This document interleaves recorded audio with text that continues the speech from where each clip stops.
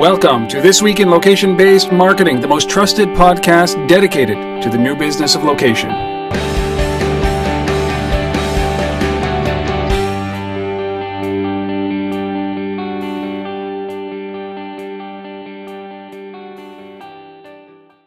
Hello, everybody, and welcome to This Week in Location-Based Marketing. This is episode number 119. We are recording this live Saturday morning, March 2nd, 2013. My name is Rob Woodbridge from Untether.tv, located in Ottawa, Ontario, Canada. With me, as always, located from the heart of Canada, right? I don't know. Only when we beat the Ottawa Senators. But Asif Khan from the Location-Based Marketing Association, and it's almost as cold as it is in Ottawa. You know what? I thought we had emerged here. You know, I thought we are. I think March. God, March. Just it's eternal hope when it comes to Canadians and weather. And for those of you who are listening that don't suffer through the winter like we do, good for you. Good on you. Yeah. Yes. Well, we are here to bring you the latest news and insights and our opinions. Sometimes they get a little bit long, but they are our opinions about what's going on in the location-based marketing world. The biggest news items and why those were the biggest news items of the past week. Always going to bring you an app, a special app that really does focus on the location-based marketing world, special guests, and of course, a resource of the week at the end of the show.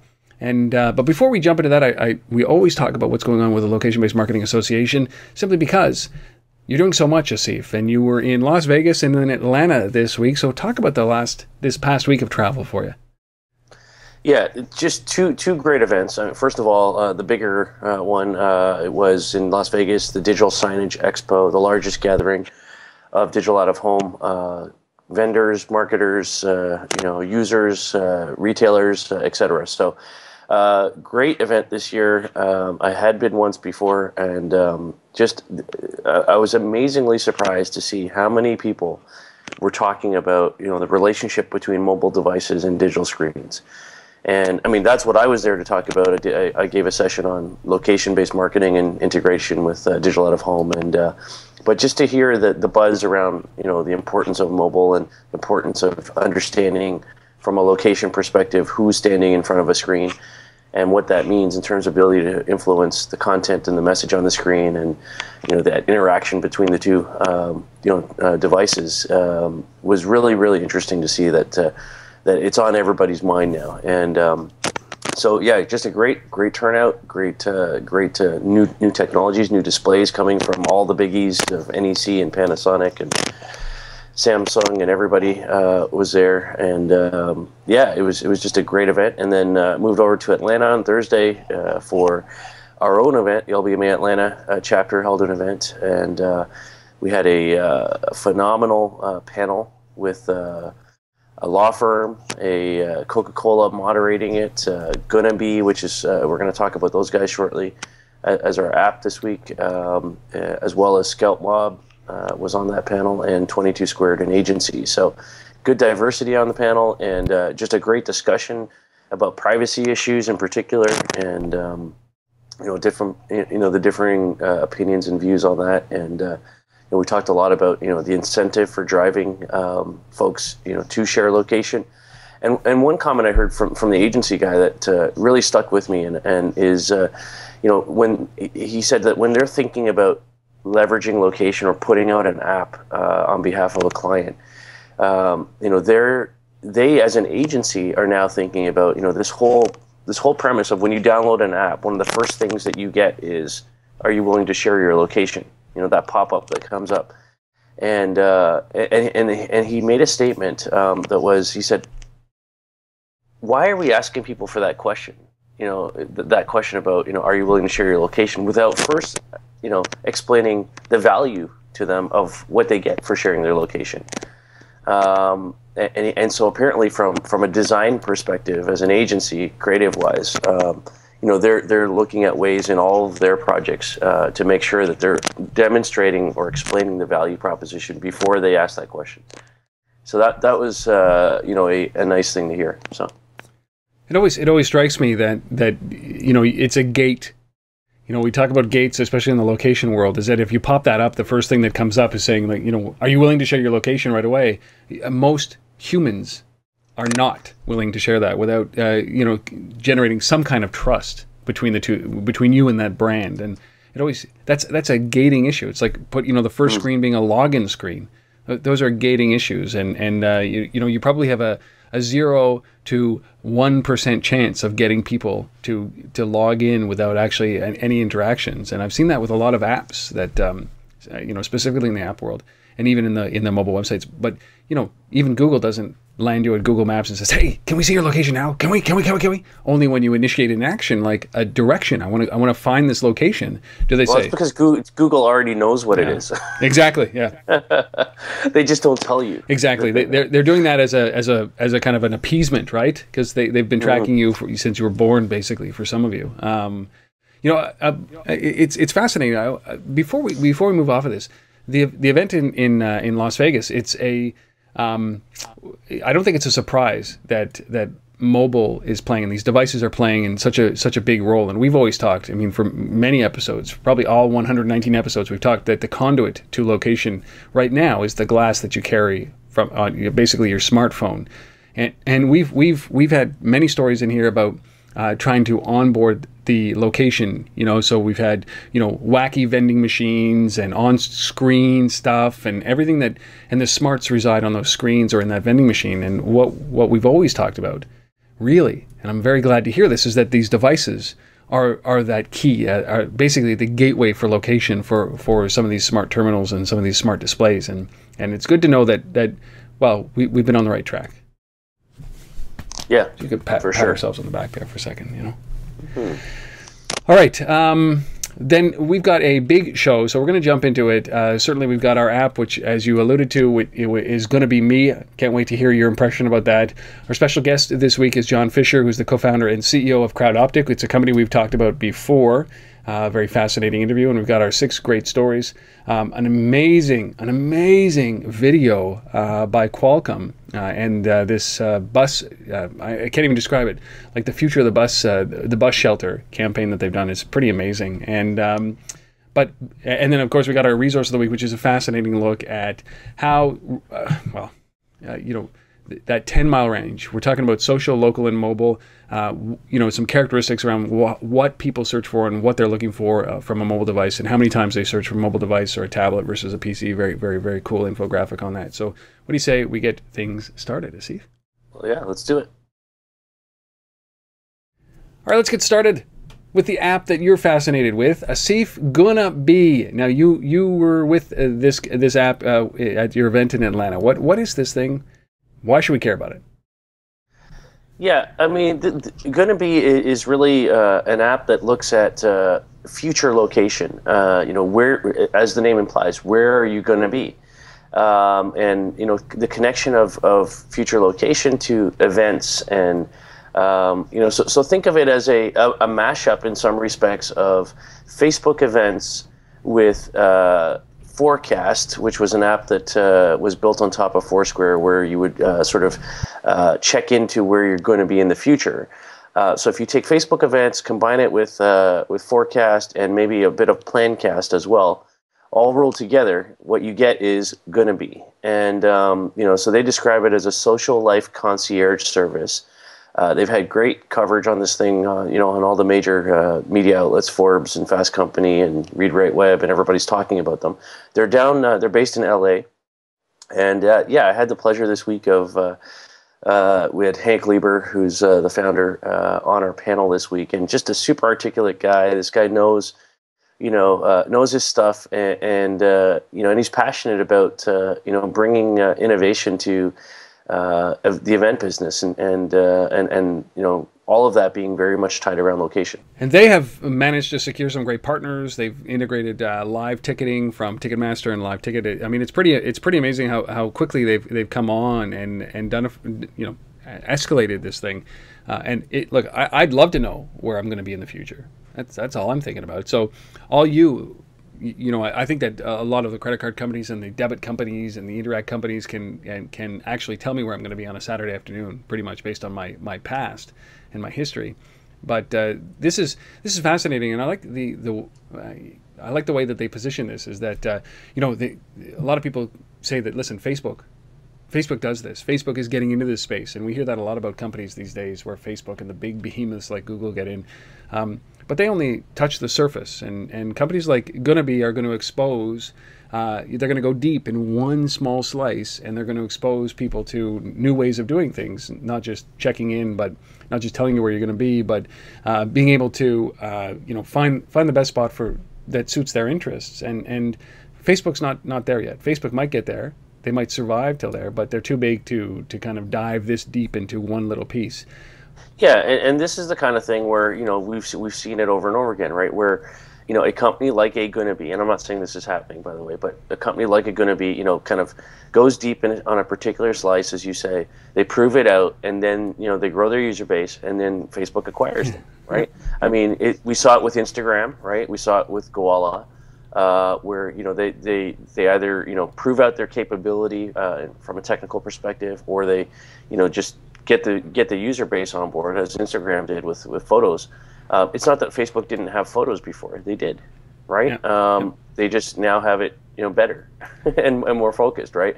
And I could see something like this where the event piece of Facebook sucks. Honestly, yeah. It's terrible. Yeah, it does. So if Gonna Be can improve on that, if they can focus on that niche, and it's all about location around this. This is about saying, this is that problem of you're hanging out with a bunch of people, and to some extent you've got a bit of the glimpse functionality in here too, right? So this is like that ability to say, I'm gonna be here, but share my location with these 5 people, tell them we're going to be hanging out for the next 3 hours. That kind of thing, so that you don't have to do the group texting, you don't have to track people down, all that kind of stuff. That's the space that we're talking about here, and I really like this functionality. And we'll get Hank on the show as well as a guest shortly, and I'm sure Rob, you'll have a great time interviewing him. So. Well, it is, and it's just so funny. I think you said where I'm going to be 3 times in there, right? And it rolls off the tongue very well. Great branding on this, and I can't help but think we've got a story about Banjo coming up as well in our main news item, and I can't help but think, but there's, there is another path than to be acquired by something like Facebook, right? And rolled up in that is that I think that there's complementary services between Banjo and Gonna Be and a bunch of other companies that actually, when you start to think about them from an investor standpoint, how can you roll those into or partner with these guys to be able to create a better experience than something that Facebook could create inherently, or even if Facebook would buy something or Google would buy something like Gonna Be, what they could just bring it in and destroy it. So, I'm all for companies that want to be in this to build a company, not to just build the flip. And there's obviously alternatives other than the 2 big guys that are buying right now.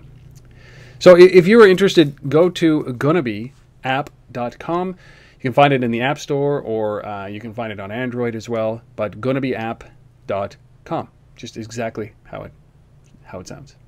Very cool. And I will look forward to having them on as a guest on Tether. We can dive into their revenue model, which is what I'm almost exclusively interested in. Try to figure that out. Good one. Asif?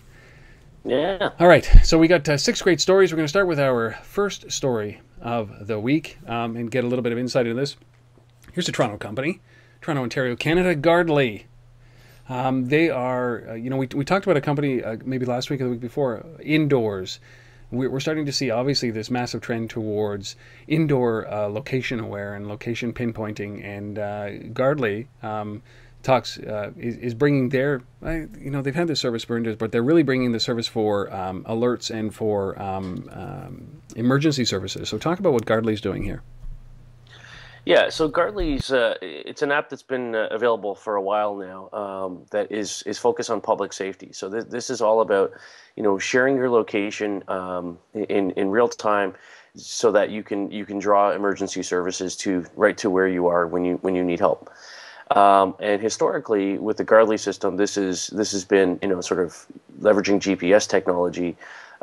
So primarily available in public settings outdoors. When there's an accident, or you need help on a playground or wherever you are, you can hit a button on Gardley and people can find you instantly and come to your aid. what's the new thing here is that they've launched this indoor positioning component on top of the sort of the standard service. So now, if you're on a campus or you're in an office building or wherever you are, you have that same ability to kind of summon help to wherever you are in a building, which is really cool. And they're doing it, using the normal stuff, Wi-Fi and Bluetooth and radio frequencies and all that kind of stuff. And the other nice thing about Gartley is the system is based on a premise of two-way communications, right? So it's not just broadcast a signal to where you are and help will arrive. There's actually, it opens a two-way channel of communication between those providing the help and you as the injured or person in need. So a cool use of location, a very functional use of location in the sense of bringing help when there's an emergency situation. Yeah, this is obviously this is a trend that we're seeing, and these devices that beyond 911, just calling 911. This is, I always picture it is that you're walking down, you're walking out to your car on campus, or you're walking home to your dorm, or you're leaving your work late at night, and there's always that security of having this device with you. You've got it with you, but I love the concept of the one touch.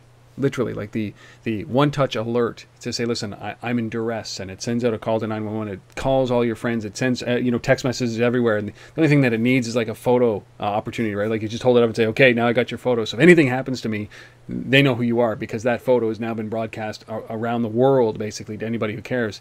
But I always think, if you're in duress, call 911 first, right? Don't launch your smartphone. Don't call your mother. Don't call your father. Don't call anybody. Just call 911. They're the ones who can help. Your dad can't.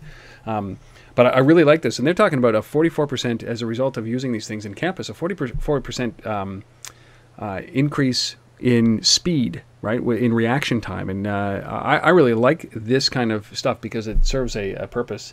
I think the only failing here, Asif, maybe you can correct me, is that this is a smartphone only device, and I don't like that as much. I think that there has to be a feature phone, because there still are those 25 or 50% of the people that carry devices. They're just feature phones, and this it can't be ubiquitously rolled out if you don't satisfy that requirement. I think in a couple of years it'll be predominantly smartphones, but.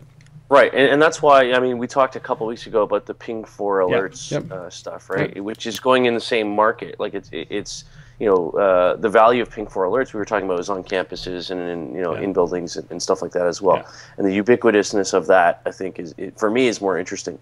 And the other thing about the Gartley stuff is, it's smartphone only. Currently, it's only this new piece, the indoor piece, is only Android. Yeah, weird. And there's a revenue model tied to this. So this is actually a paid upgrade on top of the standard Gartley offering. Yeah. So we'll see what that means in terms of can they get any traction around this? It's a business that the carriers at some point. We sound like a broken record here, but it ends at the carriers because the carriers own that network, right? And you see Rogers getting into the home, right, which is home monitoring and alarms, because they've already got you in there with the box that sits in front of your television set, so it's a natural extension to be able to use these guys for monitoring. And they have the infrastructure to be able to do that. And I think that what happens when the carriers and the providers like that get into the schools, get into onto campuses and into businesses like this, where you have guaranteed uptime. There's no chance of it going down. There's redundancy. They've been certified in all of the e-secure requirements and E911 and all of those kind of things because they have the backbone to be able to sustain this. So, but I love it because what we see in the mobile space and what we see with guys like Gartley, guys like Indoors, guys like Ping 4 alerts, they're proof of concept. And I think that that's where the innovation happens. So, Josh and his team are doing great, and I love it. And I love the fact this is Toronto based. Yeah, for sure. So go to it's Gartley.com if you are interested in a little bit more information from these guys. That's GUARDLY.com for a story. Wow, Canadian company. Our second story, we talk about Damien Patton all the time here, and his company Banjo, and it's been a while since they've been in the news. They've released a number of new products. We had a great privilege of sitting with Damien at Untethered Talks last summer. Great guy. I love this guy. Great story. And they were selected by Google to be one of the first apps out of the gate with the the new Google Plus integration, which I think is an honor bestowed on only a few great apps, and Damien and his company Banjo were selected here. Yeah, I love this app. This Banjo app. This sort of background passive location awareness of where people are and what they're doing. And the Banjo app is interesting in itself because it's really about eavesdropping, if you will, on the conversations that are happening at events and at specific locations around the world. So they describe it as, you can't make it to the Super Bowl or you can't get to the Oscars or whatever, follow the conversation on site, on location, through an app like Banjo. And that in itself is really interesting as a kind of news collection, vehicle. I mean, think about what a CNN or somebody like that could do, with a Banjo. And this announcement, this integration with Google Plus is, I think, it's exciting for Banjo in the sense that, that it streamlines, the ability to get more users on board, that from the Google community, first of all, because it's single sign-on, right? It's part of the functionality of this new Google Plus integration is something that is a over-the-air install. So you actually don't have to go to the Android App Store and download the Google or download the Banjo app. You actually just pull it down automatically, via your Google Plus sign-on, which is really quite interesting that they can do that now. And I think that's for the Android community in general, I think that's going to drive a huge amount of app downloads for various players. Banjo just being one of the first of those. And then just the security and privacy pieces that come with Google Plus, layered into Banjo now, I think is really interesting. So I think there's a lot of pluses for this. I think this is a good move for Banjo. It's going to help them just get even better entrenched than they already are within the Android community. So I like this. Yes, for app discovery, that's a pretty cool feature. I didn't know that about Google Plus. That you don't have to go to Google Play to download the app. I mean, we see it all the time where you click on the download from the App Store and it takes you to the App Store to download it, and then if it's on your desktop, then you have to synchronize it with your device. But I love that idea that the close integration between Google Plus and their 200 million people who use Google Plus and the Google Play, so that you can actually do the kind of app discovery that we're talking about. You don't have to download the app and then realize you have to sign in. You sign in and then download the app in the background. That is I think that is a monumental shift and a very smart move. If that's the way that it works with Google Plus and with the Android platform, that's what you can do when you have that social network. And you can integrate it with the app network instead of what you see like on Facebook, which is, hey, here's the app of the week. Here's your free app. Go download it, and it'll take you to the App Store. And I think that from discovery, that's pretty cool. And yeah, so if you're an app developer out there, I guess the message that we're saying is go take a look at this new Google Plus integration and see how you can get on it, because it can only help you drive installs. Yeah, very cool. Of course, so Banjo's at the leading edge of that. I'm going to have Damien on to talk about this and the impact that it's had on his business. He's at Mobile World Congress this week, so we're going to connect with him next week and talk about the first couple of weeks as one of the first companies for Google Plus integration. So very cool. Our third story here. This is an Irish company called iMob Media, and they've launched. Now these guys, we sound like broken records here, but we talk about that point of sale at the carrier, that the carrier will own, they own location, they own your connection, they own your customer data, they will own your wallet at some point. And this is a company that's going to help match location with deals, and location with business, and location with transaction.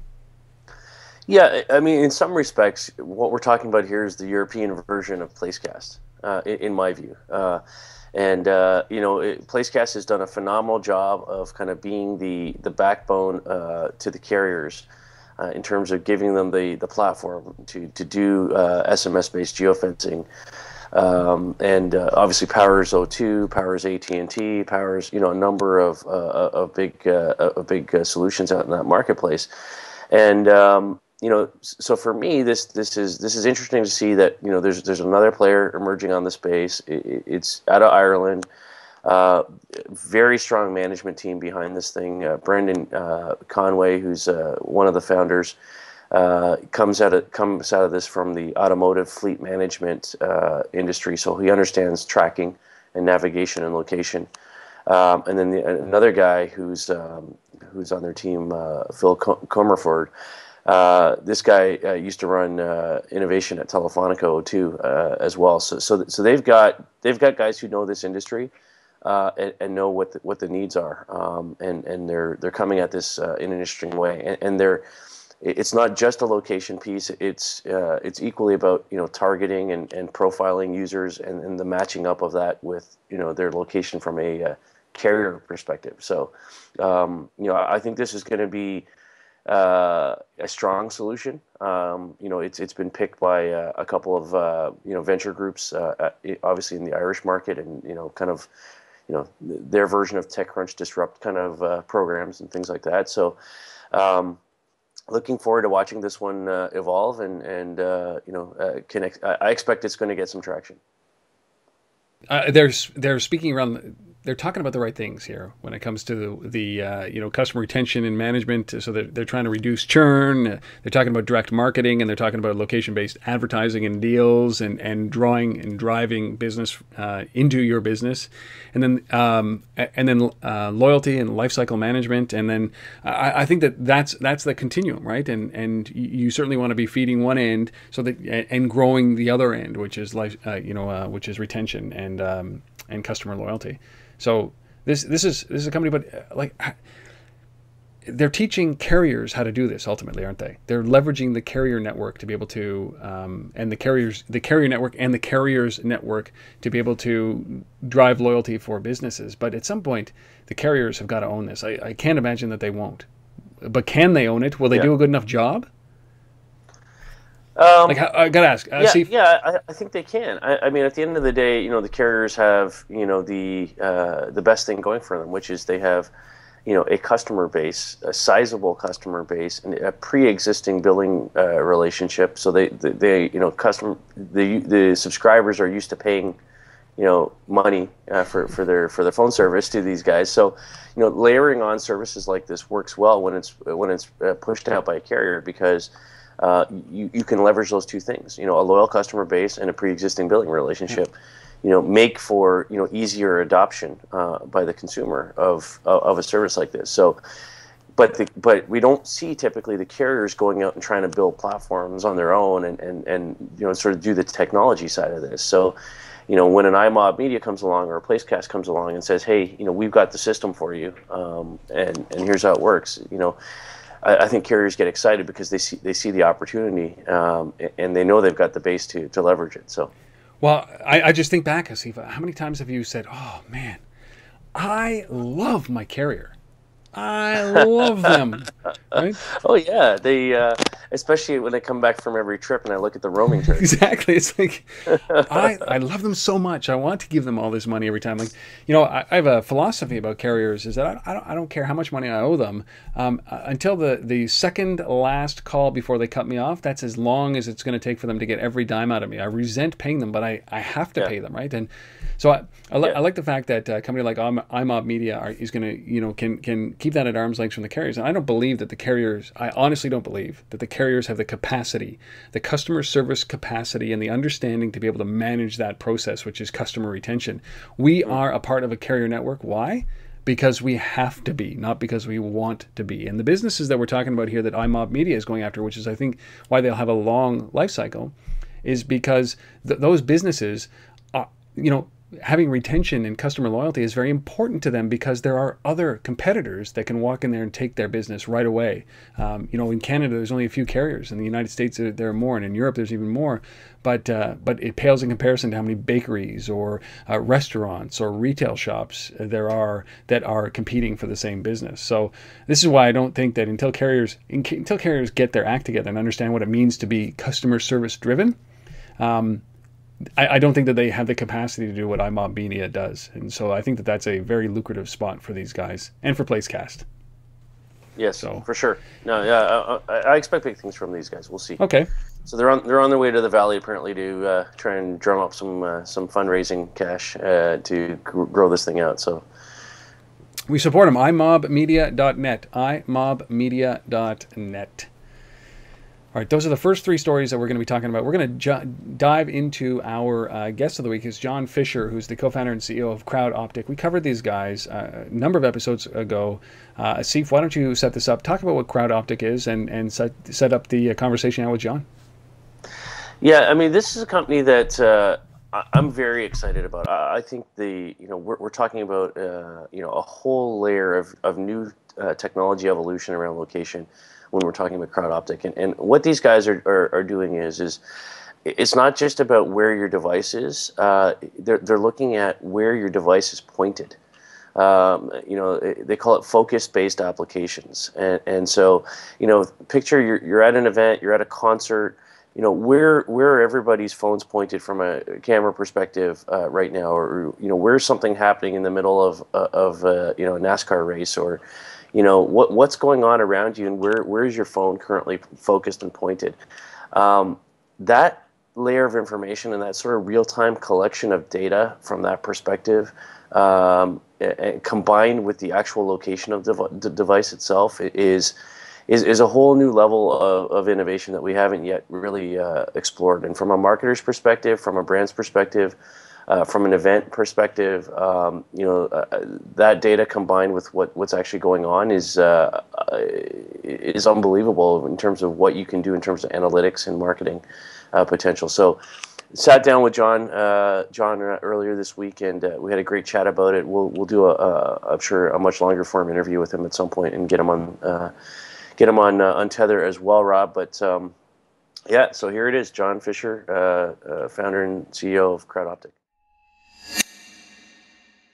Well, it's that time again this week where we get to bring a wonderful guest on this show, and this week it's John Fisher, co-founder and CEO of CrowdOptic. John, welcome to This Week in Location-Based Marketing. Thank you. Glad to be here. So let's jump right into it. CrowdOptic, certainly a company that I'm somewhat familiar with, and some in the industry might be, but why don't you tell our audience a little bit about who you guys are, what you're all about?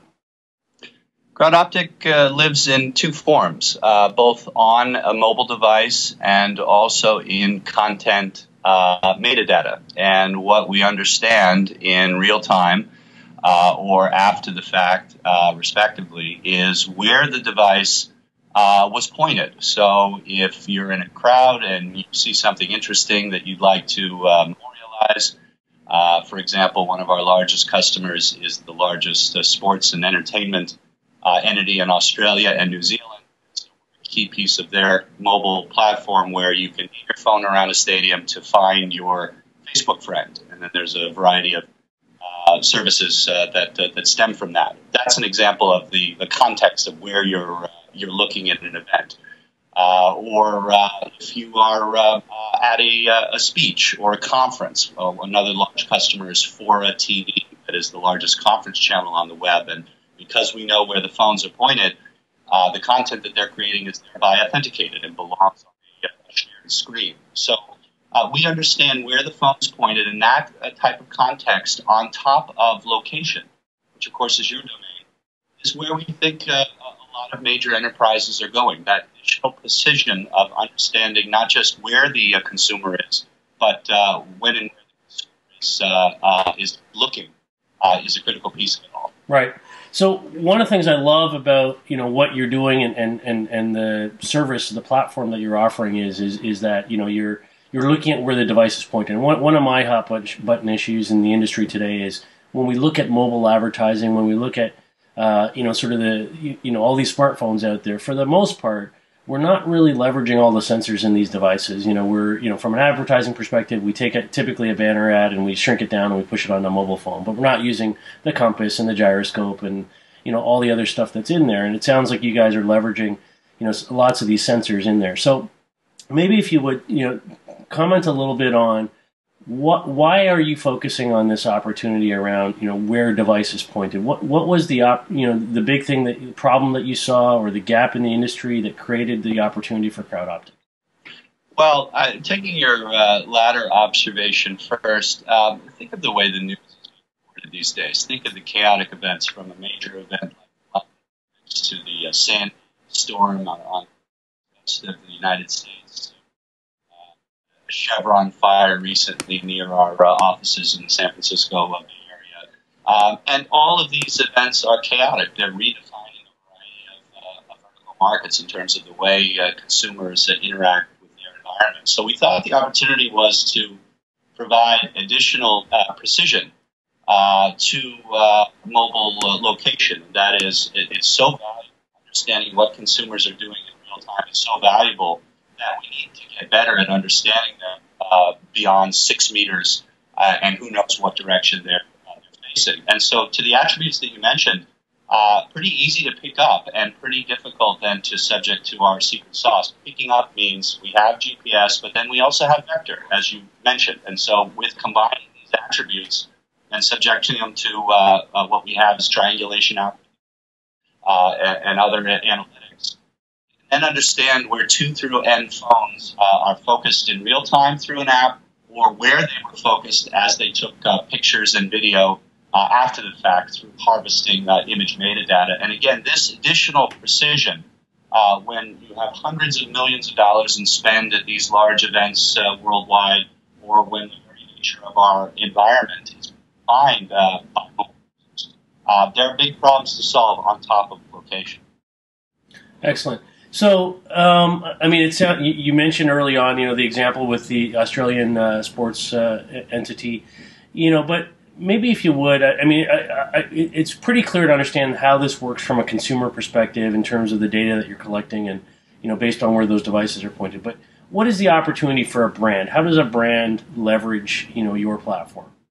Yeah, we think that's really the end all. Brands are looking for that authentic experience with their consumers. They want to participate in something that's real, and there's nothing more real than what the consumer is seeing or has seen, where brands are increasingly sort of encroaching social and other mechanisms on consumers any way they can through harvesting analytics. But in this case, to know, and often cases with no change to the consumer experience at all. They're already using their phones. Their phones are already in the air taking pictures if it's something that's worth taking a picture of.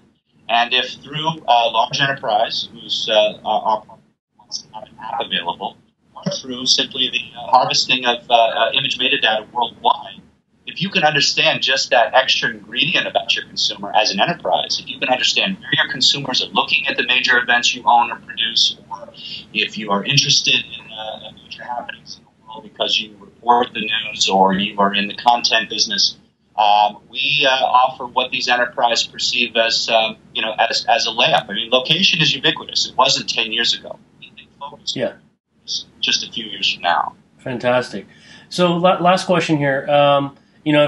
Obviously the platform, the technology you guys are providing, this is relatively new stuff. It's not mass market yet that people are tracking, where devices are pointed and all that kind of stuff. But 2 years, 5 years from now, what do you see, either coming from CrowdOptic, or how entrenched will this be within the industry? Well, we are focused by our methods. It sounds a little like cliche. I don't have a sales team. I've got 12 guys, mostly engineers. I like to focus only on the best enterprises I can get my hands on, because by definition, the closer I get to them, the better my software gets. So we're not actually a consumer play. We let those enterprises then deploy or work with their own consumers, and that's how we built companies and careers in the past on this team. So it's not going to be big splash from CrowdOptic as a pure play. We are in a wide distribution right now, and often white labeled as that's sort of the life that you sometimes choose as a startup. And we're fine with that, again, as long as our technology is closer and closer to these great enterprises. But in the future, I think you will see more focus-based services. I think you're going to start hearing about that in addition to location-based services. And CrowdOptic is just about to hitch its wagon to the class and caliber of enterprises where you will see initiatives like this as a standard.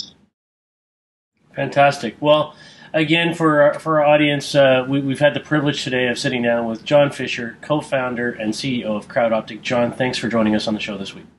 Thank you very much.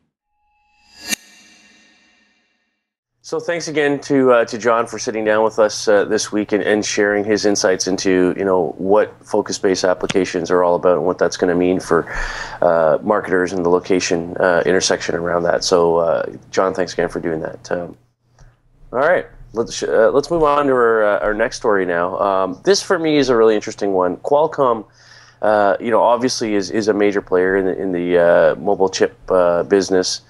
And they've been promoting a technology called LTE Direct, which is a peer-to-peer technology for transmitting data between mobile devices. And this has huge implications around location-based services. They're talking about this LTE Direct, really about speeding up the engagement, making location-based services faster, more efficient. And it comes off of a system that they pioneered a few years ago, actually, in their labs called FlashLink. But this whole idea of peer-to-peer, information exchange, I think as a category is interesting. I mean, obviously, we could talk about near-field communications as a peer-to-peer functionality. Apple currently doesn't support that, but has their own thing going on around magnetic fields and exchanging devices between the magnetic fields between two devices. Now we have Qualcomm here talking about LTE Direct. I really like where this is going personally, and so the idea behind this is they've developed a system called expressions, and so expressions are 128-bit packages of data that basically get expressed, and then devices are in a listening mode, ready to receive or send one of these expressions. And currently, the functionality is looking at this from a device-to-device transmission, if you will, of an expression. And these packages could be streaming video, they could be a text message, it could be a whole bunch of different things. But if you will, picture in a location-based framework, a brand or a marketer or a small business or a restaurant chain or whatever it is, sending out an expression of an offer. And your device just casually in the background listening for this in a peer-to-peer context. The interesting thing about that is that this is at the device layer. This is not an SMS message. This is not an app alert. This is not any of that. This is just native in the device itself, which, the ubiquitousness of that, in the sense of I don't have to worry about, did I download the Foursquare app or did I download this, or have I opted in through the carrier even for an SMS alert, a la iMob Media or Placecast. This is just native. This changes the game altogether, I think, potentially, depending on whether or not they can get the device manufacturers to adopt this capability in there. Qualcomm is really pushing the boundaries on functionally advancing the ability to do location. So whether it's LTE Direct, for peer-to-peer information transfer, which is what this is about, or they a few months ago they announced a functionality within their chipset to actually measure altitude of a device, and we talked about the importance of that around indoor location. So you're in a mall in Asia where the malls are not spread out across acres and acres of land like they are in America, but they go upwards, they're vertical. So the ability to know not just I'm in the building and where I am in the building, but what floor I'm on, is really interesting. And so these guys are really doing great things at innovating at the chipset layer around providing the ability to share information and understand where somebody actually is and how to engage them. Yeah, one of the biggest challenges that a lot of companies that we've seen have, like the Moves app that I'm still so fascinated with, Flock, all of these always on in the background apps like this, as they're basically apps as service right now. And this is, we know that this is where things are going to go, because we talked about this, the screen is so crowded right now, and it's so hard to get somebody to not only download an app but launch the app. So if you can leverage this kind of always on chipset, always in the background, that doesn't drain the battery like some of the apps that we're talking about do. I believe that you know, all these guys can do, all Qualcomm can do, they can only experiment with this piece of technology and what they're doing to be able to bring services like that really to the forefront, to be able to really hit this out. And you know, I'm not saying that we end up in an appless world on these mobile devices, but you know, when you have services as a layer on the chipset, that don't drain the battery, or that compensate for battery usage and control that experience, I think that, you know, we're only going to see great things coming from, more great things and more innovation coming from the device layer. So, yeah, pretty amazing. But they what they did was, this is I don't know if this rolls from the LTE Direct, but I mean, you showed me this video, and we're going to show this video in a second, but what did they? What was this? This was their marketing campaign. Yeah, this is Qualcomm going out and building a brand effectively with the consumer. Yeah. Right. I mean, you don't think about chip manufacturers really being, first on a first name basis with consumers, but Qualcomm is out there. They're really pushing the boundaries, not just on the technology layer, but getting in front of people as a brand, as a marketer. You know, honestly, I don't think it's long before we see Qualcomm and others, Ericsson, and others. I've got a call come up with those guys this week as well to see kind of where they're going. But I think these guys are starting to think about, how do we get into the mobile device, into the app space, into interacting with consumers as household brands. And they took a stab at this with a very cool out-of-home marketing campaign that blends mobile web, if you will, with a transit bus shelter, and just blown away with this. It's one of my favorite new videos to show, and here it is. Rob, go ahead. Roll that video.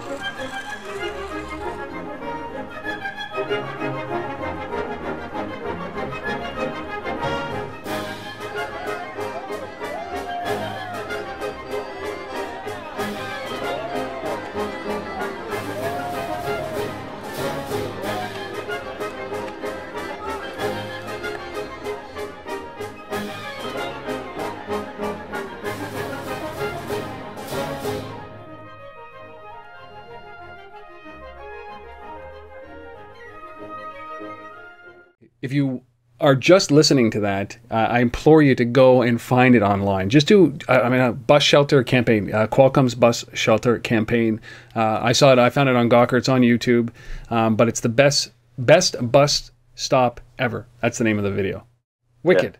Wicked. Just amazing, you know, and yeah, I want to be the guy with with the dog sled. That's the one for me. It's like clowns. Oh man, yeah. So you know what? The only other company that has ever managed to really make a brand, a consumer brand, is the Intel brand, right? Which is the Intel Inside. Everybody knows who Intel is. Everybody knows what it is. And it's always it's a dicey situation simply to kind of try to brand yourself from a core tech, like the stuff that's in here that you don't even see, as a consumer brand. But it worked for Intel, which was demanding, at least for a while, which was demanding the Intel processor. Not many of us knew why we were demanding it and what it meant, but we heard the Intel Inside song, and we knew that that's how we wanted it. And they did a great job branding that. Wonder if Qualcomm can do that, but. Yeah, and I just love the campaign in the sense of, it's core to what we talk about at the LBMA, a very location-specific ad campaign, the blending and integration of media between, mobile web, a bus shelter itself, which is an ad by itself, transit shelter advertising. So, the blending of those two things together is just a phenomenal execution, though. Yeah. Just great. So, all right. Good for them. All right, on to our fifth story, and this is close to the heart. I mean, I've got to start bringing some Ottawa stories in here because it seems like everything comes from Toronto when it comes to Canada, Toronto or Vancouver.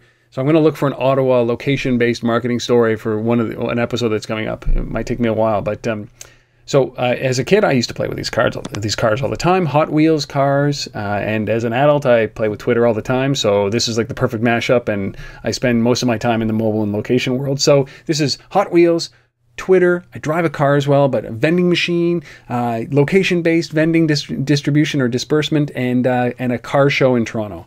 How's that for an intro? What the what? Yeah, I mean, it's just cool. Yeah.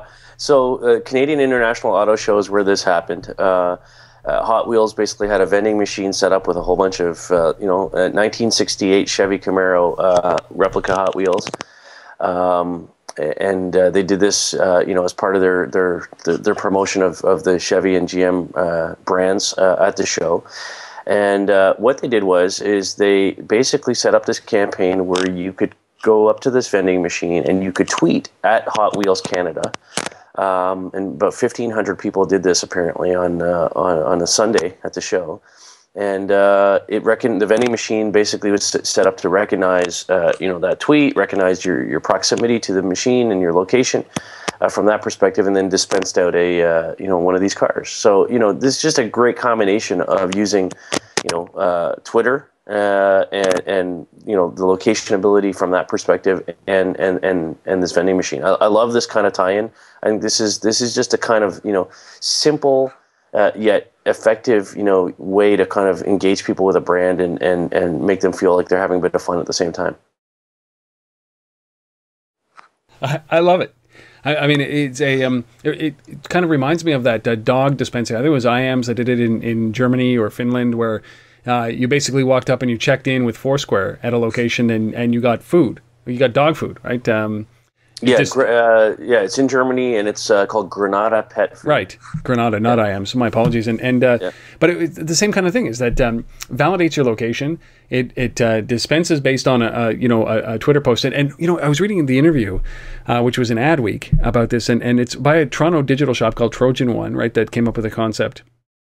Oddly enough, they had a challenge with the BlackBerry API, which is unfortunate. But they said that it didn't tweet out. Right, when it said, "Hey, I got a free Camaro, '68 Camaro from this," it didn't tweet that out. And I think that's the missing point in this: is that you're not spamming. This is about awareness making and trending and creating trends and driving people to the auto show, right? Like there's that one piece that's missing here for me, is that while I'm there, this is a great experiment because I can get a free Hot Wheels car, but they've got to also be able to create context and awareness outside of those boundaries, which is if I'm walking down the street or if I'm at home and if I follow for some reason Hot Wheels Canada, at Hot Wheels Canada, and I start to see a number of tweets coming, hey, I got a free Camaro, hey, I got a free Camaro, come here to get your own, right? Like I think that there's that thing, that that ability to create awareness so that I can actually entices people to go to the show. And I think that that's what's missing. It's great if you're there. You got to use these things to make it a destination. Yeah. Right, Yeah, that people absolutely want to be at, right? So, the good thing out of this is that they get some positive brand sentiment spin out of this. They tripled their Twitter following for Hot Wheels Canada just off of this campaign alone. So some good benefit there. Obviously, it could be taken a lot further, but I like the initiative. I like the simplicity of the integration between that vending machine and Twitter. So, I do, and I love the fact that they tripled their Twitter following. That's great. But I mean, this was done with Chevy, right? This was in partnership with Chevy and Toys R Us. What did it do for those brands? Right. So if I'm Toys R Us and I'm Chevy, I'm like, well, you know what? That's great that you at Hot Wheels Canada got 3 times the number of Twitter followers. That's great, and we gave away all of these Hot Wheels cars. That's great. But what did it do for the Toys R Us? They donated it, and where was that interaction with the brand? Right. So I think that you've got to think is that's great for Hot Wheels. What did it do for the actual people that were supporting this? And if you're going to do this in other events, you have to be able to show, gate. That's the ultimate thing. Is that what's the gate? What's the draw? I want it. If I wanted to get my free Hot Wheels car, I should have been able to go down there and get it. And I think that's the challenge here. Is that well, and hopefully that means that the follow on from this is that these types of machines are everywhere. Now at Toys R Us stores, right? And become a reason for you to go to the store because you can do this and get one of these things. And it's the ticket into the store, which obviously once you're in the store, then you buy more toys, right? Yep. So so we call the gateway drug, right? Yeah, exactly. Yeah. So I like it. So do I. But a lot more to be done around it. Experimentation, and that's what we want, right? We've been dying for something that's innovative like this. I'm surprised that from that time in Germany, we saw the Foursquare check-in. We haven't seen a lot more of those kind of dispensing machines. And so this, to me, do more of this stuff, but just finish the loop. Finish that piece. It's not about Twitter followers, folks. It's about closing sales, right? All right. Our last story...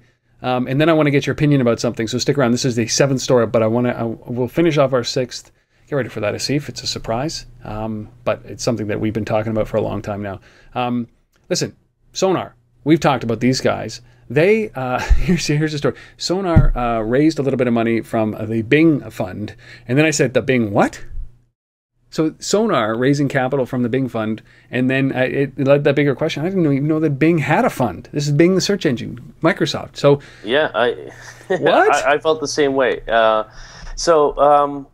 I mean that's obviously something that we'll have to dig into a bit further and understand what is the Bing Fund and who else is in the Bing Fund because I wasn't aware of it. But doesn't mean it's not great. Just because I wasn't aware of it, but.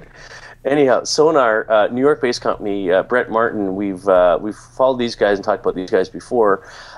Nice to hear, from my perspective, personally, nice to hear that these guys are still going, continuing to innovate, and obviously now have some capital to help them move. Sonar's what I like about Sonar is it's not just Foursquare, it's not just location sharing. It's very useful, and I actually use this app a lot when I'm on the road and when I'm traveling and at shows, at conferences, because it's when you check in at a show like Digital Signage Expo, as I did this week, it immediately scours all of the other check-in services and finds who else is checked in the building at that show.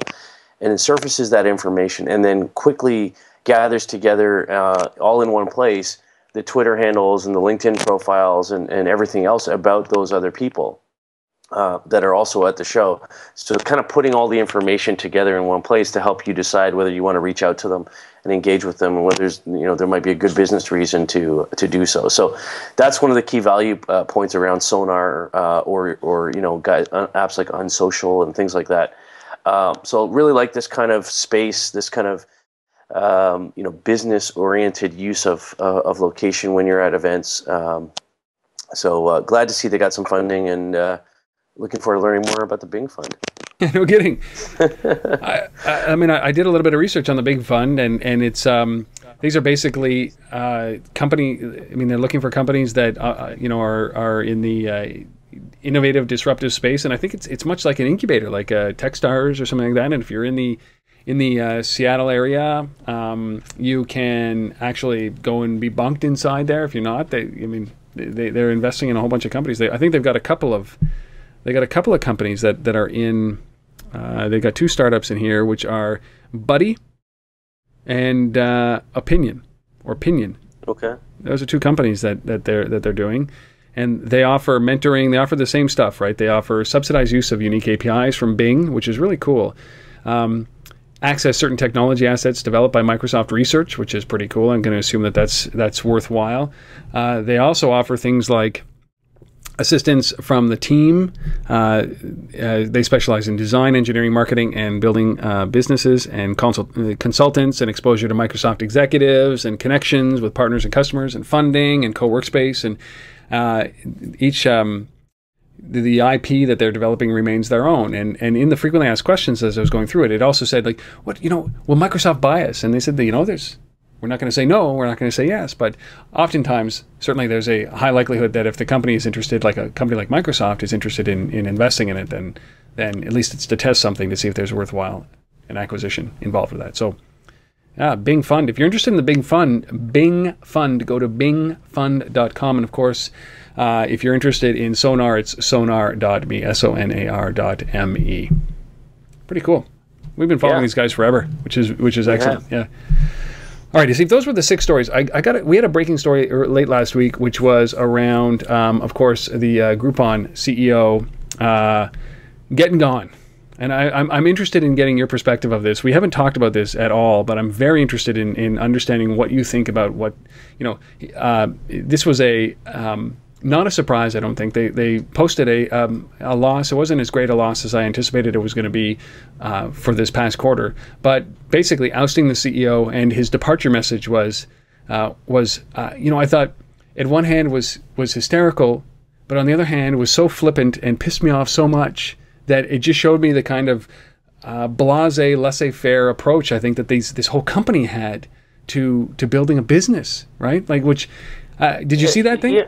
Yeah, I did, and it's I wasn't surprised by him. I've seen him speak, right? Yeah, a couple of times, and there's just a level of arrogance. Let's just say that we're Groupon. We're the biggest and the best, and we created a market, and therefore we should be able to.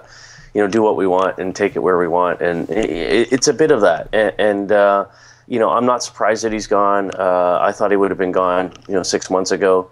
I think this is a good move by the board. They had to do something to shake this thing up and try and get it back on track. I still don't think the overall, premise of, that business is sustainable, with the capital requirements in terms of people resources to go out and source all those deals. But the deal market itself isn't going to go away. I just find it a very difficult. I mean, we talked about Living Social last week, and their struggles as well. So it's ripe for shakeup. You're going to see, I think, both of those companies scale back from where they were a year ago, even in terms of size and some of their international operations. That they've been going and buying companies in India and Malaysia and Brazil and this one and that one, and I think some of that's going to start to get clawed back. And for me, the deal space works really well in very local context, right? It's when you build a platform, as we've seen with like Scout Mob, in Atlanta, that was just on our panel there, or some of the ones that are just LA or just New York or whatever, and they get that traction because they live and breathe and work in that community, and they know the businesses, and the founders, can go out and knock on a door and say, hey, I'm so and so, and from ABC company, and we want to work with you, and I live across the street. And I have coffee here every morning, anyways. So that kind of stuff is what what makes this work. And when you try to scale that out, nationally or internationally, it becomes very difficult because you have to have that human capital to execute it. And so, anyways, it's good luck, good riddance to Mr. Mason. I hope he finds something else that he can be equally arrogant about, and he's got to find something, because if you haven't heard what he said, I mean, he wrote they had a dismal quarter, right?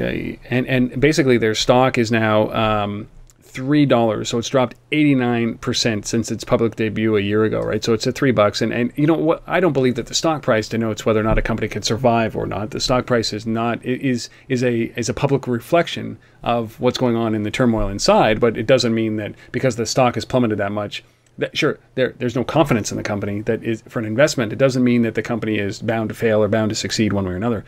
It's a market pull, market push. But what he said in his statement, in the letter that he sent out, is that I've decided that I'd like to spend more time with my family. Just kidding. I was fired today.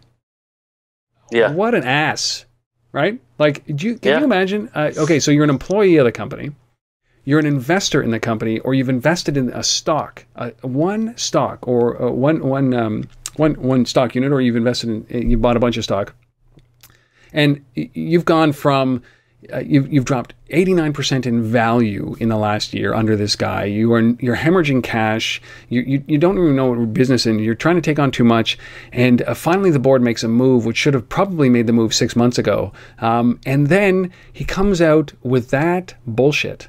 Like, that is astounding. This guy is a dick, right? A total, absolute dick. And I hope he never works again. Just for that statement. Just kidding. I was fired today. That kind of levity does not belong in the situation that Groupon is in. And who in the world would have confidence in this guy ever again? Where does this guy come from? Right? I don't know, man. But anyhow, so he's gone, and I just wanted to get your opinion, right? And because I'm happy for Groupon, actually. I think at least maybe it gives them a chance to move in another direction and actually figure out something that's innovative and different. And I hope they're successful. All right. Well, that's it. I honestly do. Yeah. I mean, maybe they will be now. Maybe they'll actually retrench and get where they should be going, because obviously this guy just didn't give a damn. Yeah. Oh, Andrew Mason. Andrew Mason. A name that we will soon forget. All right. So those are the 7-ish stories that were relevant this past week. I had to bring in the Groupon story. I just had to. Because we talk about it so often. If we missed your story, if you think that we've missed anything, if you'd like to contribute to any of these stories, there's a bunch of ways you can do it. You can reach out, Rob at untether.tv, Asif at thelbma.com. You can go to untether.tv/talk and leave a voicemail, 30 seconds or less, please. You can hit us up on Twitter at Rob Woodbridge or at Asif R. Khan on Twitter. You can do all of those things all at once, get our attention, and get us a story. We'll see if we can wind it into the stories that we choose for the week, and we'll go from there. But please, have your voice. Have it said. Speak. Let us know what you think, please. Our last piece of business. Here's the resource of the week, which is a pretty cool infographic that you dug up. Where's this from, Asif? It's been released by Milo Shopping, which is eBay local. The old Milo team, which is part of eBay. The data is coming from Immer and Ballyhoo. Immer is actually great. Dr. Phil Hendricks down in Atlanta, who was at our event this week as well, is the founder of Immer. So he's a guru around location-based research, and really appreciate his input to the community. So just a great study on local search and kind of what that means for brands and retailers. A couple of quick numbers: 4 out of 10 individuals use local search once a day. 2/3 use local search at least 3 to 4 times per week. So good stuff going on there. One of the things that I was looking at is shoppers. They looked at shoppers indicating what type of information they're trying to find when they're doing search for retailers. Right at the top, of that is after hours of operation and websites and whatnot is, the listing information and the map address, and distance from where people are. So, the location obviously being very central to what people are looking for on that.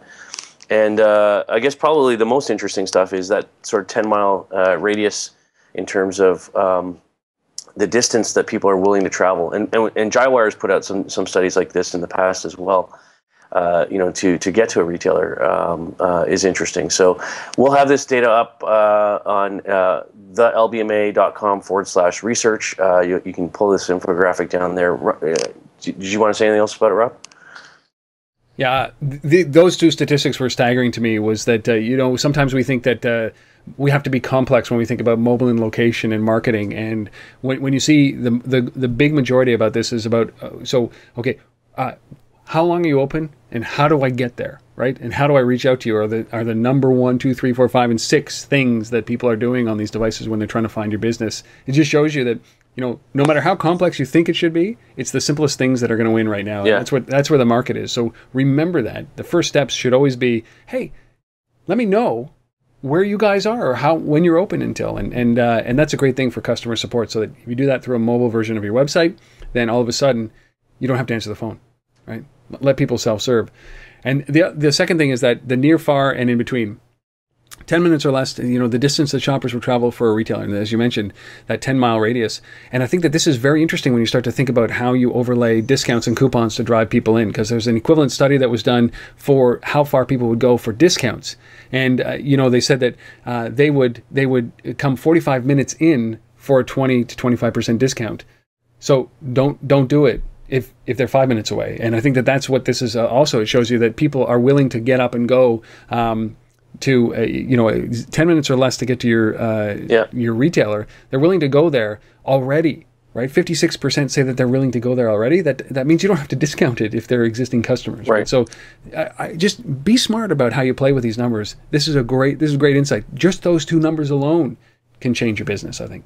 Very cool. For sure. Yeah. thelbma.com/research for that. It's a great infographic. And among all the other things that Sif and his team do at the LBMA, there's tons and tons and tons of research that can help you tweak, massage, and grow your business right there. Yeah, and just to wrap things up, while you're there visiting the site and looking for research, click on the events page, because we've got a ton of events this month going on all over the place. And we encourage you to come out and attend them. There's events just this week, actually, on the 6th in Amsterdam on city marketing. We've got an event coming up March the 19th in London, March the 20th in Berlin. So there's plenty of stuff going on and happening all over the place. We're going to be doing an event shortly to be announced, but you heard it here first. April the 3rd, I think it is, in San Francisco as well. And you might see Rob there even. You never know. If it's warmer than where I am right now, you will see me there. Why can't we do these in Mexico, right? Yeah, like Media Post does these things in the Bahamas and Mexico. That's what I'm waiting for, the LBMA retreat in Mexico or the Grand Cayman Islands or something. See what we can do. Yeah, exactly. And don't forget, we will be in Toronto this week. If you're here in Toronto on Wednesday and Thursday at DX3 Canada, March 6th and 7th. And also don't forget, hit us up on iTunes. Rate this podcast if you think that it's a great podcast. Even if you don't, we'd appreciate you lie just this once. We won't tell your parents. Tell iTunes that it's a great podcast. Just do that wherever you download this. It doesn't have to be on iTunes. It can be on Stitcher. It can be anywhere. So please, leave a great review for us. And if you don't like it, reach out to us, as you have all of our information. And I can't wait. This has been a great episode. We appreciate John Fisher spending some time with us, Sif. These are the 6 great stories. We're going to be on as a guest of Untethered.tv to dive deeper in, and just show up to one of these events, would you? And let's shake hands. That's all we ask. Let's just do that. No punches, shake hands. And if you happen to be Andrew Mason, I don't want to meet Andrew Mason. I just don't want to meet that guy. So, Sif, can we kill this one? We done? 119? Well, I think we're good. Yeah. Yes. I'm going to step away from this podcast due to family reasons. No. We'll be back for episode number 120 next week. See you, Steve. Safe travels, man. All right, bye.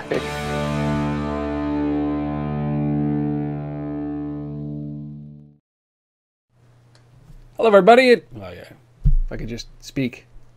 That should be me. I'm the one who just woke up.